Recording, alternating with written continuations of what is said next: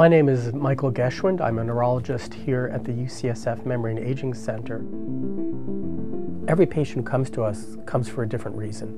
For the most part, patients want to understand what's happening to them. They want to know the reasons why they aren't thinking as well, why they're having trouble with their language, why they're having trouble manipulating their hands or their feet. For us to be able to provide a name to their condition, that often is a very big sense of relief.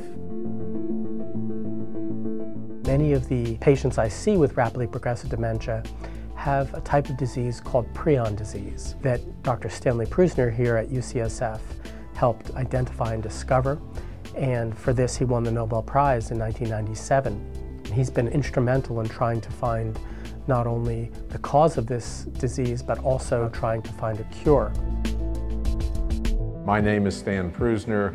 I'm the director of the Institute for Neurodegenerative Diseases at UCSF.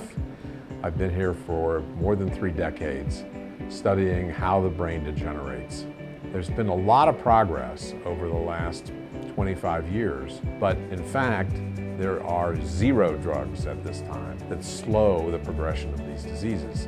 We want to develop diagnostic procedures so that we can institute the treatments long before these people show any symptoms or deficits.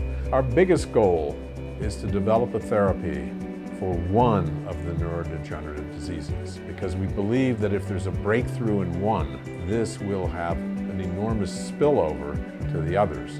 The new neuroscience building, I think, will provide an even greater opportunity for translational research.